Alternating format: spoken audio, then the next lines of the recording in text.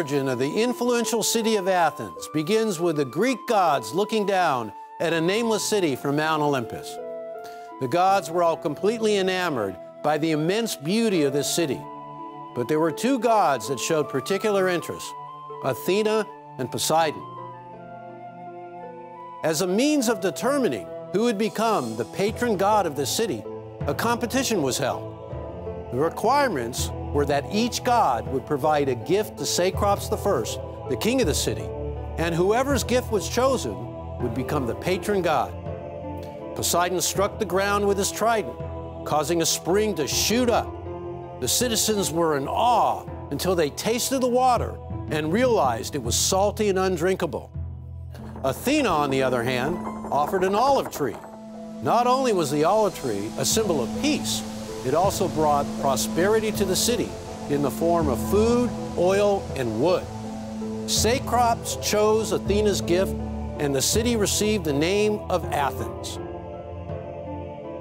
Commonly known as the foundation of Western civilization, Athens is the birthplace of democracy.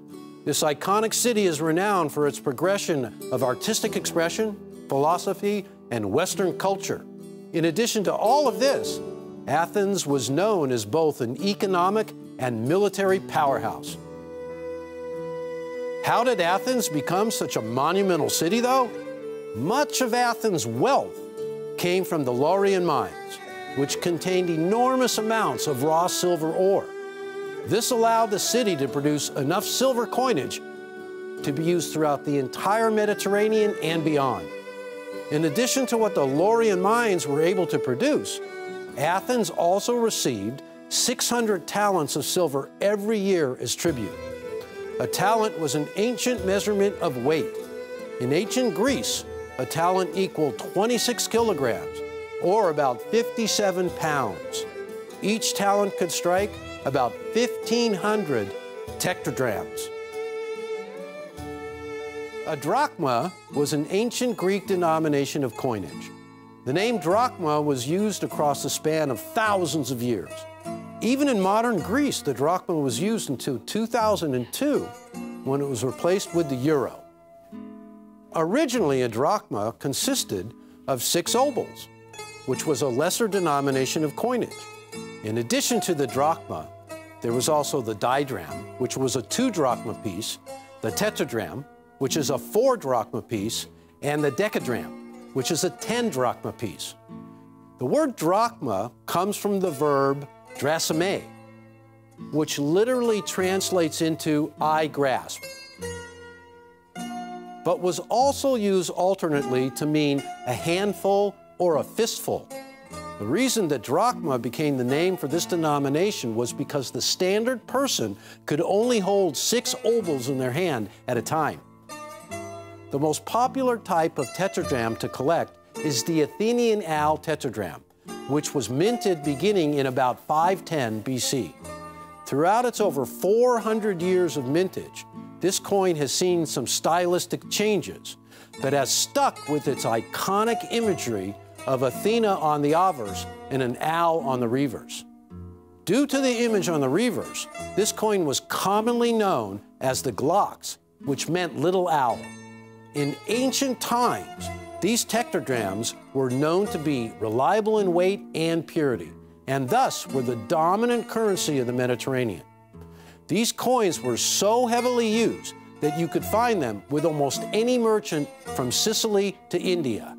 The tetradrachm features an image of Athens' patron goddess Athena on the obverse. In this image, Athena wears a classic Greek Attic helmet, which is decorated with 3 olive branches. The reverse of this iconic coin features Athena's unmistakable symbol of an owl. Behind the owl was a sprig of olive, which referenced the gift that Athena had given to Cecrops in order to become the city's patron goddess. In front of the owl is the inscription of Alpha Theta Epsilon, which is an abbreviation for the word Athenian. This word translates into of the Athenians. Ancient coins were minted by hand. That means the coins were literally struck with a hammer blow. This gives them special features like split edges and uneven strikes, which generally are not an issue with more modern coinage. Due to the way that ancient coins were manufactured, including the way the dies were cut, the way the plangets were prepared, and the way the coins were struck, no two ancient coins are completely alike, and each coin exhibits its own unique character. Ancient coins are graded differently than modern coins. They aren't graded on the Sheldon numeric scale. Instead, the coins are graded using the adjectival scale. For instance, a coin will be graded extremely fine instead of XF40, or mint state instead of MS 60, 61, or 62. In addition to the adjectival scale, there are also categories for strike and surface. These categories are graded on 5-point scales. This is because a coin can technically be in mint state condition, but still exhibit a weak strike or a corroded surface. When grading strike, there are numerous aspects to look at. These aspects include centering, evenness, and strength of strike, striking cracks, and planchet imperfections. When grading surface, all factors that occur after striking the coin are judged. This includes luster, corrosion, incrustation, cleaning, marks, hairlines, and scratches.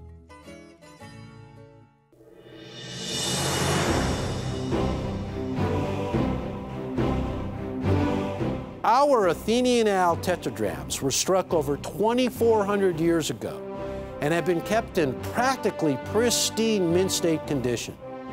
With such gorgeous surfaces and flawless strikes, it's no wonder why this is the most popular tetradrachm ever struck. Although many of these coins may exist, only a limited amount of these stunning tetradrachms have been graded in mint state condition by NGC. Don't miss your opportunity to step into the world of ancient coin collecting by adding the mint state Athenian Owl Tetradrachm to your numismatic collection for the low price of only $2,195. Just visit our website, rarecollectiblestv.com.